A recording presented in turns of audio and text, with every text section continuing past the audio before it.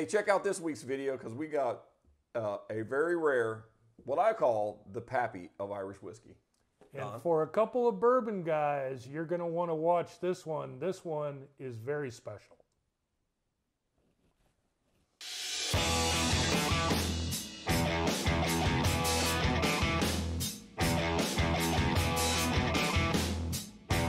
Hi, welcome to this week's edition of What's New at Charlie's. Well, as you can see, we're back in the bourbon lair.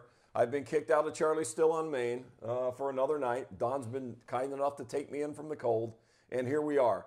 We're kicking off, 2024 on a big note tonight. So I'm excited to try a Midleton very rare Irish whiskey. Now, I've chased this bottle for 5 to 7 years and not been able to find one. Finally showed up. I hope it doesn't disappoint, Don. What do you know about this? My good friend, Mr. Don Williams, the Bourbon Fool, folks. You know, Charlie, you picked a beautiful one to kick off 2024 because this is really kind of an amazing Irish whiskey. And we've reviewed some other Irish whiskeys, but this one is extra special, hard to find, like you mentioned. Oh, yeah. Some people call it the Pappy of Irish whiskeys, and I'm excited about it. It's 80 proof, but what is really important is 3 different master distillers had a hand in creating this. Wow. And basically, it's Irish whiskey. It's pot still whiskey that was, 15 years old. Some is 28 years old. It's blended, but then the secret is it's matured in virgin Irish oak barrels. Wow. Wow. That's pretty cool. I didn't even know there was such a thing as Irish oak. and basically, it's a great story. They took some big, majestic Irish oaks off property to make room for new plantings, and they created these virgin oak casks. And not only did they mature the whiskey in the virgin oak, but they did it for 2 years. Wow. Wow. Nice. So, very cool. One thing, well, let's go ahead and crack it open here. Great box, great presentation, right? I mean, it's about a $400-some bottle of whiskey, so I guess it should have a nice presentation, right? Yeah. But I noticed it says right here, vintage 2023. So I'm assuming this changes every year. Is this a one-time release? No, they have been releasing these kind of special editions since '84. Oh, wow, okay. Barry Crockett, who was the master distiller in '84, released the first edition of Midleton Very Rare. Okay. In '84. And they have, I'm not saying they do it every year, but they've released it for multiple years. Okay, I know. Well, like I said, I've chased it for a long time, and I'm pretty excited to crack this one open. So I'm just going to do that. So let's see what we got here.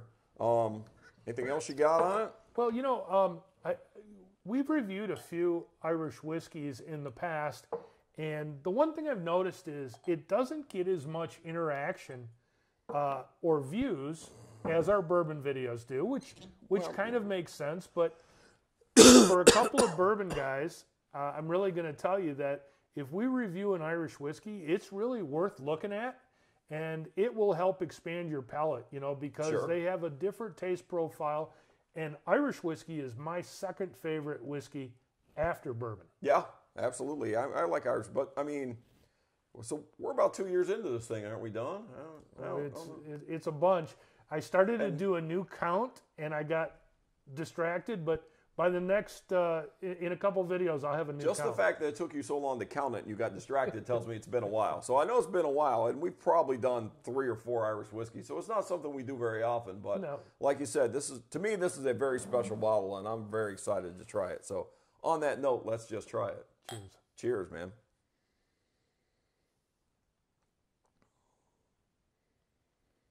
It smells great.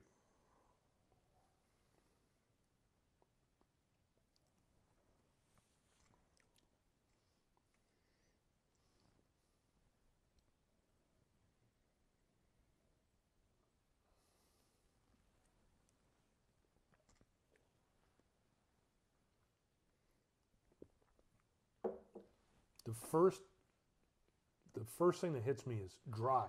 Very dry. Yep. It has a dryness on the palate, kind of a very elegant, faint floral note. but not overly sweet at all. No. Being bourbon guys, it's definitely a different flavor than what we're used to.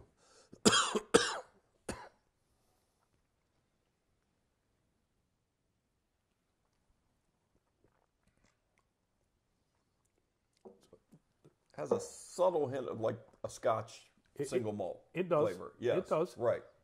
And some of that, is from the, single pot still whiskey. Yep. And it's older whiskey, but as you can see, the color is not dramatically dark. No, but it is dark for an Irish whiskey. Yes. It is. Yes. It is. So again, these were, probably ex-bourbon cask. I'm not 100% sure, Right. but very likely they were, and then finished in virgin, which meant no charred. Yeah. Irish cask, which probably did not impart any color, just flavor. Just flavor, yeah. But it is a pretty elegant Irish whiskey. It is much different than what we would normally look at. Yeah. Which is probably why it's a very rare, they like to call it the pinnacle of Irish whiskey. Yeah. And it is definitely in a class of its own from what I have seen. I agree with that too. We've had a few Irish whiskeys, not just on camera, in life, and this one is definitely a step up from most Irish whiskeys. Yeah. Well, if you are a fan of Irish whiskey or a fan of unique whiskeys, or a good Scotch, if you like a Scotch, I think you're going to like this. Right. It's, you're going to want to stop over at Charlie's. He's got one bottle, I assume. Oh yeah, one bottle for sure. One bottle. Yeah. And try it out. I think you really enjoy it. Yeah. Well, very good. I think we're off to a good start this year, Don. Charlie, cheers to a my good friend. 24. Yeah, absolutely. Thank you.